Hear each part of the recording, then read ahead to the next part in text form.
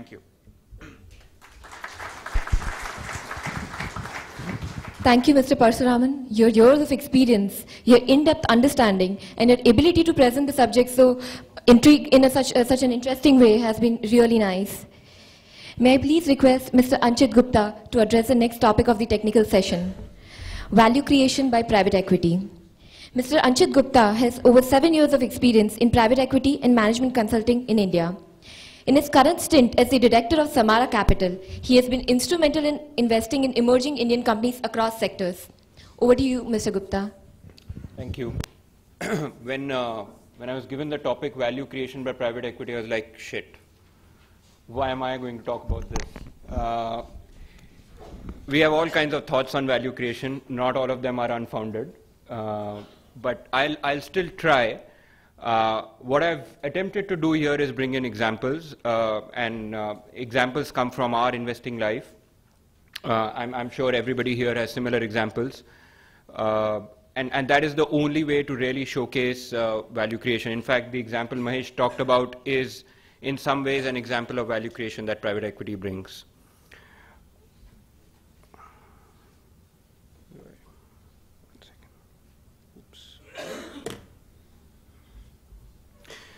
So, this is a generic slide, but kind of summarizes the 3-4 areas in which value creation happens at companies with the help of private equity.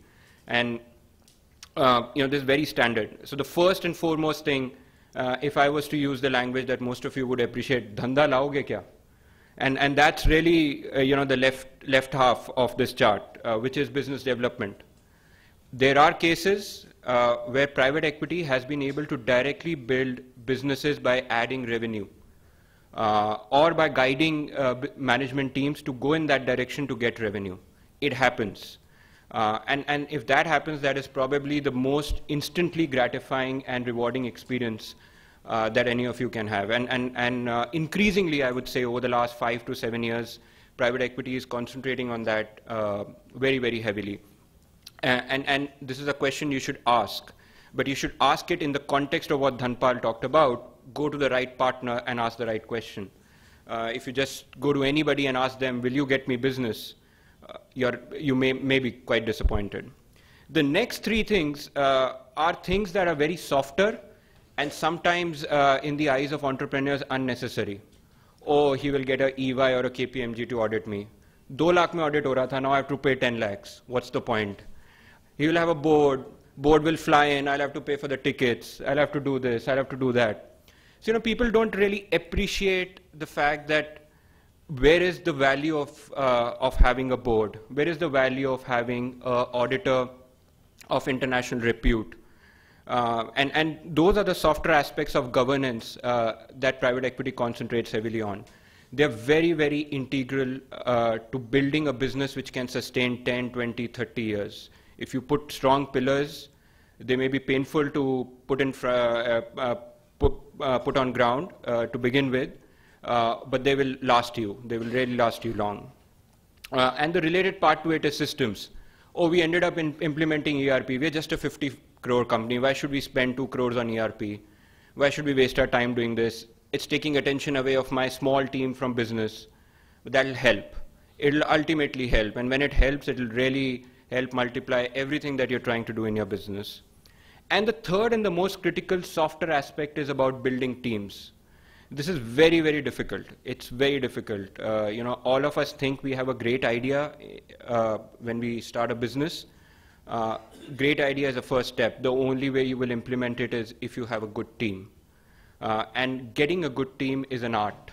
There is no science to it. It's not that private equity has perfected that art. We try hard to help, but we bring a lot of experience and we bring a lot of network in helping you build teams. So those, I would say, are the 4 broad areas where we help in value creation. What I would do next is just skip through a few slides which talk about real life examples from my investing life of where this has happened. And the idea is just to convert this very verbose and boring slide into some real outcomes for you to see. So this is an example of a company that is into duty free. At the airports, you might have seen them. They have duty free shops at most airports in India. When the fund came in back in 2006-07, it was predominantly an India business.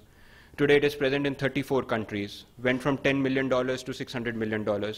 Of course the management did it. Of course the business was a great idea. But there are a lot of things that the private equity investor helps with in geographical diversification. How do I get into a new country? How do I hire people? I'm an Indian company. I can't hire people outside India. Will they come and work for me?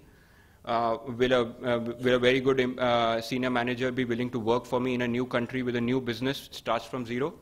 Those are areas where private equity comes in, and then these are the kind of outcomes that play out. Second example I'd just take is of a company called Iron Mountain.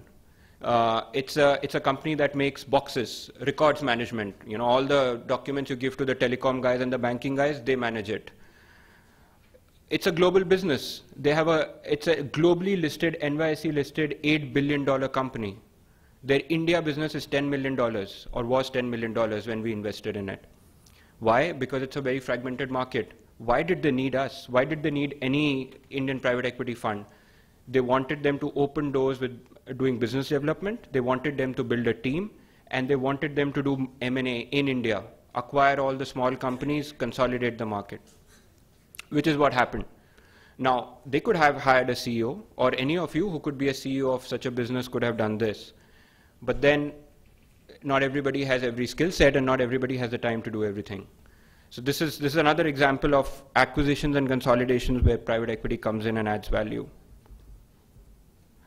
Paradise. Some of you may have heard, but being from Gujarat, I would guess maybe not. But the iconic biryani brand of Hyderabad, 60-year-old, third-generation entrepreneurs running the business. You talk about Paradise Biryani, and everybody knows where it is. They had this one large store in Hyderabad, which does really well. In 60 years, they didn't go out of Hyderabad.